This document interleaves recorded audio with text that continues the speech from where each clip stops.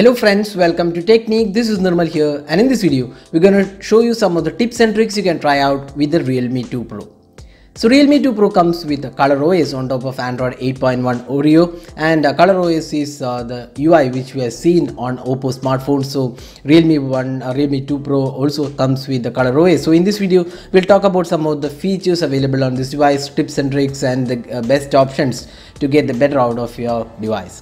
So let's get started. So first step, let's go to the notification toggles. So here you can see that you can edit the toggles. So there are lots of toggles available, and you can basically customize them, and which all you want you can just rearrange them by drag and drop. For example, if you want the camera in the notification toggle, so just drag and rearrange and you can have them in the toggle. So that's how you can customize the toggles, and once you're done that, you can just click save and that will be available.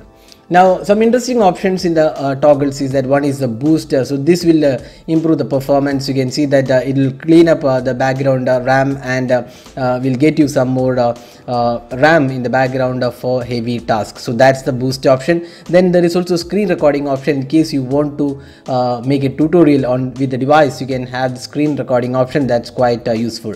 Now going to the settings. So here we have a lot of options to choose. So let's go here. So here we have the brightness and display option. So here you can actually change the color temperature of the screen. That's quite useful. So there are people who might like warmer tones, so you can just go with warmer tones, and if you want a bit more cooler tones, you can just select that. And the default tone is a mixture of cooler and warmer tones. And there is also option for night shield. So night shield enables this. You can see that it reduces the blue light from the screen, thus preventing eye strain when you're reading for a long time. So especially in the night, you can just enable it. You can have it scheduled from 22 or 10 o'clock to 7 o'clock, or you can select your own time, and display effect can be selected, display in color, display in black and white, comfortable night reading. So there are lots of options to choose in the night screen, and here also you can set the color tone, whether you want cooler or warmer tones. So that's the display and brightness option. Now going to the wallpaper. So here you can see that you can customize the home screen layout. You can have 4:6 or 5:6 option, and there is also option to set the wallpaper from for the device. Now moving on to the sound and vibration. So if you scroll down, you can see there is a real sound technology. This will be enabled once you connect your earphones. So this is quite useful because it gets you real power sound, and here you have the equalizer to get the better sound output. So that's the sound option.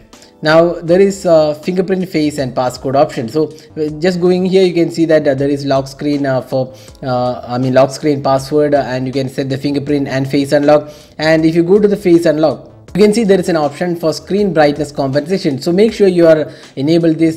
This will improve the face unlock performance. So we also uploaded a video on the face unlock functionality, so you can check out how good the face unlock is. And you can also unlock directly with your face. Closed eye will fail the face recognition. That can be enabled because that will improve the security. So you can do this with the face unlock. Now going to the smart and convenient option. So here we have the option to customize the navigational keys. So right now we have the virtual navigation keys with the back and multitasking option along with the home button. So you can interchange the position as well. So if you want the multitasking and back button to be interchanged, that can be done here. You can also virtual navigation keys can be hidden in case you want more screen space. That can be hidden, and you can just swipe to enable them, or else you can go with a swipe of gestures. So these are gestures. So there are lots of gestures available, back on both sides, simple gestures supported, and back on the right and back on the left. So those things can be configured based on how you want. So for example, this is the back option, and so those are the options available, and you can use the navigation, gestures for navigation. Then there is assistive balls. So there is assistive ball which allows two functions. One is gesture option, that is tap to go back, double tap for multitasking, and touch and hold for home button. And if you want a menu, you can also have a menu for the assistive ball. That means you can see it will bring on some menu. So you can either have a gesture option or have a menu option for assistive ball. So that can be turned on from here.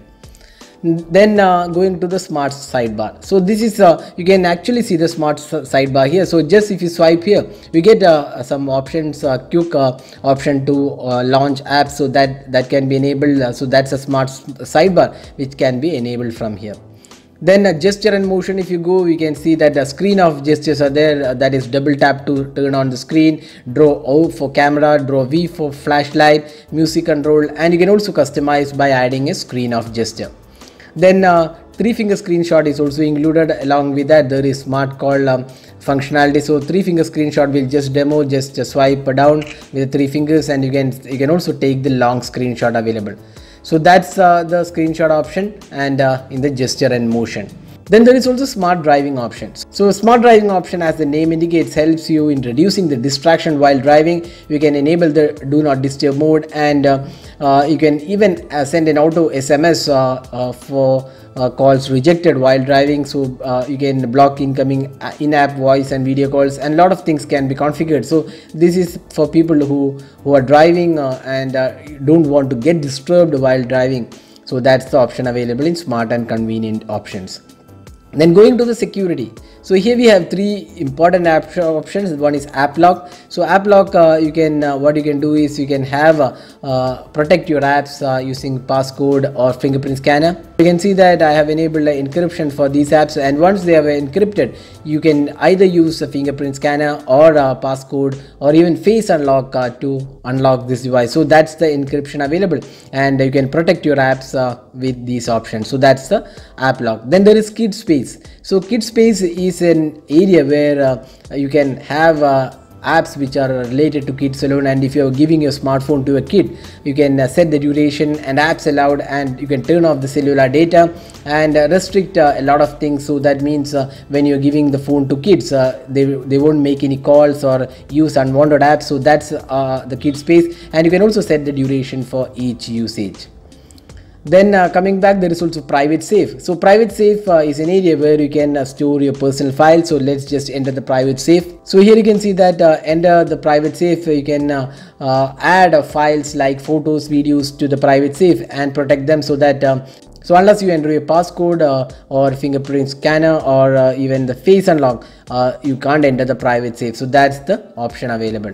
So these are some really useful options in the security. Now going to the battery. So here we have the smart power saver mode. That's recommended because it gets you the better battery life, especially when you're traveling. You can get the better battery life. Then going to the additional settings, you have the option to enable the OTG functionality. So you can go here and enable the OTG in case you want to connect OTG pen drives and other options. Then going down, you can see there is a clone apps option. So here we have an option to clone, or rather use multiple instances of social networking apps like Facebook, Instagram, Messenger, WhatsApp, etc. So those can be enabled from here. Then going to the game space. So game space is literally for people who are into gaming. So you can have automatically add games into the game space. That means there is a game assistant and there is graphic acceleration for smooth performance, and it also reduces the distraction while gaming. Say for example, if you get calls, it won't actually exit the game. So that's something really useful for gamers. Then there is app split screen. So if you just swipe from with the 3 fingers up, you can enter the app split screen. So just going here, you can see this app split screen, and you can enable from here. So 2 apps can be run instantly from the apps split screen. So that's the option. So these are some of the options available in the Fun Touch OS on the Realme 2 Pro. Then there is also phone manager. So here there is cleanup storage, and there is virus scanner, and there is WhatsApp cleaner as well. So clean storage allows you to clean WhatsApp junk files, then Messenger, and all app cache data can be cleaned. So if you select here, you can see the cache data for these apps, and if you want, you can just clean them. So that's the app cache data cleaner. And there is also WhatsApp cleaner in case you receive a lot of forwards, so you can clean it from here. So these are some of the useful features available on the Realme 2 Pro with the Fun Touch OS. Hope you enjoyed watching this video. Do hit that like button and also hit that subscribe button for more videos. This is Namal signing off with the tips and tricks and features of the Realme 2 Pro. Thanks for watching. Have a great day.